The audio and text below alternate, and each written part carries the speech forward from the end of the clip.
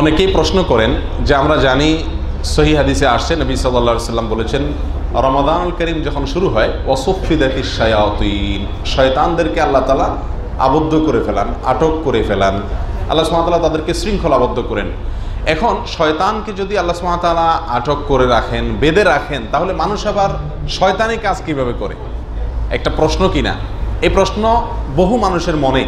এই প্রশ্নের উত্তর হলো, মানুষ যে খারাপ কাজ করে, আমরা যে খারাপ কাজে প্ররোচিত হই, আমরা খারাপ কাজের দিকে অগ্রসর হই, এটা শুধুমাত্র শয়তানের দোষেই শুধু হই তা না। আমরা মনে করি সব দোষ শুধু শয়তানের, শয়তানই আমাদেরকে সব খারাপ কাজ করায়। আসলে ব্যাপারটা সেরকম না, বরং আল্লাহ সুবহানাহু ওয়া তাআলা কোরআনে কারীমের ভিতরে বলেছেন ইন্নান নাফসা লাআম্মারাতুম বিসসু, নিশ্চয়ই মানুষের প্রবৃত্তি, মন, নফস, এই অন্যায় কাজের প্রতি মানুষকে নির্দেশ করে। তাহলে শুধুমাত্র শয়তানেরই সব দোষ, সেই আমাদেরকে সব খারাপ কাজে নির্দেশ করে, ব্যাপারটা এমন না।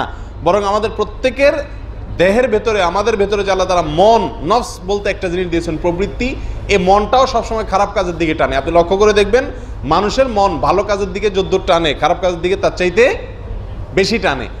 খারাপ কাজ করতে মনে যত চায়, ভালো কাজ করতে মন তত চায় না। এই মন মানুষকে খারাপ কাজের দিকে কি করে? ধাবিত করে। তবে হ্যাঁ, শুধুমাত্র মন একাই যে আমাদেরকে খারাপ করে তাও না, বরং আমাদের শত্রু দুইটা, একটা হলো আমার নিজের মন, আরেকটা হলো শয়তান। একটা ভেতরের, আরেকটা বাহিরের। আল্লাহ সুবহানাহু ওয়া তাআলা রমজান উপলক্ষে বাহিরের বড় শত্রুকে বন্ধ করে রাখেন, আটক করে রাখেন, ভেতরের ছোট শত্রু ঠিকই থাকে। যারা সৌভাগ্যবান তারা বড় শত্রু অনুপস্থিতিতে মনকে নিয়ন্ত্রণ করে, কন্ট্রোল করে তারা নিজেকে সঠিক এবং ভালো কাজের পথে নিয়ে আসেন রমজান উপলক্ষে। আর যারা কপাল পোড়া, তারা বড় শত্রু না থাকলেও ছোট শত্রুর কথা অনুযায়ী, নফস এবং মনের প্রবৃত্তি অনুযায়ী চলে কিছু খারাপ কাজে লিপ্ত হয়।